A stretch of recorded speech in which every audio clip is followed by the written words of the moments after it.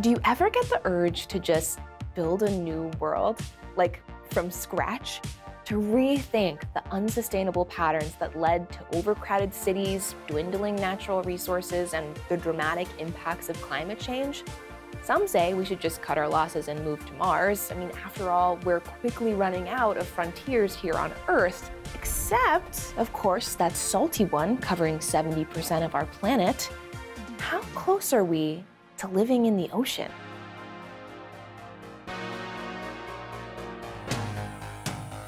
We've already built underwater hotels and submarine laboratories, and we know what you're thinking, an Atlantean metropolis would be awesome. But there are a few reasons that Bioshock is purely fictional. Intense pressure, a distinct lack of oxygen and light make this extremely expensive on a large scale.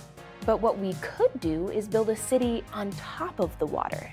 In fact, coastal cities have been expanding into the ocean for decades, often relying on destructive land reclamation techniques. But what if we simply design cities to float? Floating villages exist all over the world, and over the past few decades, some wild ideas have surfaced for scaling that up.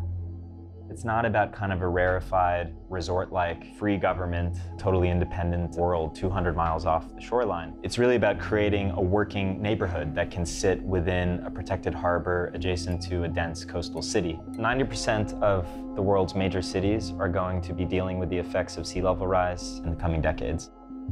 As it begins to sweep our foundations away, could sea level rise finally provide the foundation needed for such an experiment? A company called OCEANIX thinks so. Alongside international contributors, OCEANIX and its team of designers and engineers recently unveiled at the United Nations a concept for a sustainable floating city. The design aims to support 10,000 residents, accounting for food, waste, water, energy, and mobility. We wanted to make sure that we would provide all the resources that the people would need to really feel like they're part of a vibrant collective system. The design of oceanic cities is a move away from the very flashy, futurist kind of utopian proposals we see a lot. It reflects the kind of utopian architectural style that has been developed maybe in the last 20 years called neo-urbanism to really give that kind of nostalgic neighborhood kind of feel to it. The team started with a simple choice. They opted for a pontoon structure for more shallow, sheltered harbors over a semi-submersible design suited to the open ocean. These structures, besides being flexible and modular, are resistant to tsunami and earthquake damage, provided they're designed for the physics of the water. For any floating body on a water surface, there are actually 6 forces that act on it. So you've got sort of the surge force where an object sort of slides forward and backwards. You've got a sway where it slides from side to side. You've got the heave where it goes up and down, a roll, or a pitch, or a yaw where it just rotates, horizontally. The hexagon just ends up being a great way of kind of approximating the stability of a circular shape in the water that really lends itself well to kind of combining into fields or rings in order to, when you combine 6 of them, create a sheltered harbor. And then those kind of villages or clusters can combine to create an even larger sheltered harbor. And that kind of system of growth kind of continues in a fractal pattern. Okay, so an aquatic, earthquake-resistant beehive that grows outward like a snowflake? I'm on board. But without worker bees and a queen, how does this colony sustain itself? You could harness energy if you had a decent sort of wind source through sort of offshore wind turbines. There's also this technology called OTEC. And basically what it does is that it takes the differential between the surface temperature of the sea and deeper waters to drive coolant that creates an energy source. In addition to wind turbines, Oceanic City will rely on solar panels and wave energy. But what the team believes is most crucial is a mix of high and low-tech solutions, plus some minor lifestyle adjustments by its residents. The plan is to embrace a plant-based diet. When you eliminate animals from a diet, we can, right off the bat, start saving our resources of land and water. We are relying on greenhouses, orchards, and also aquaponics and aeroponics systems, which will be used within the platforms. We are going to reduce the amount of waste we create by having reusable packaging throughout the island and have as little waste created as possible. We will recycle, we will reuse, and we will compost. Though this may just seem like a quick fix for our overdevelopment problem, OCEANIX wants to consider long-term solutions that help the marine ecosystem too. You would really want cutouts to allow sunlight to penetrate in terms of the pontoon structure. Some of them use gill technology that allows water to actually pass through the structure, minimizing the impact on the environment.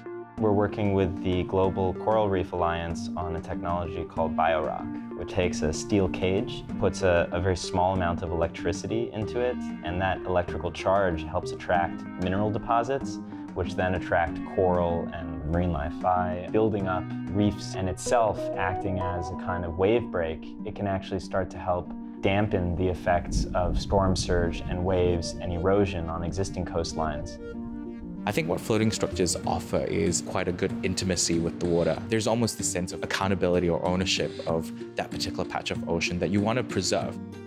But what it seems everyone is after as they float these proposals is a chance to start fresh.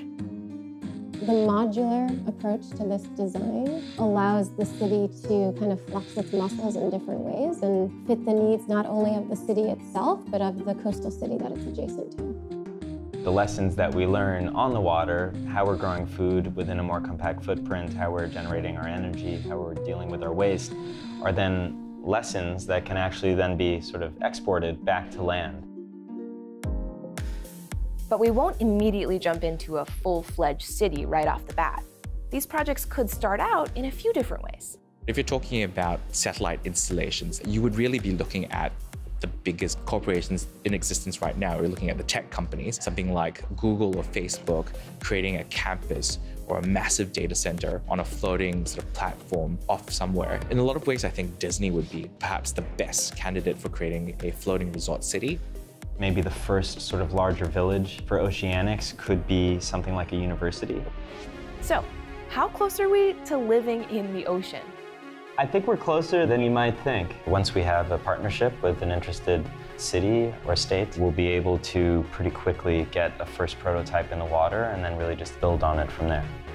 We work on a lot of different kinds of climate change adaptation projects. So in the case of New York City, we have a really dense existing coastal neighborhood, but what the OCEANIX City provides is a tool to adapt. I think we will see a lot of cities expand onto floating parts of themselves in the next 20 years. The technology is there.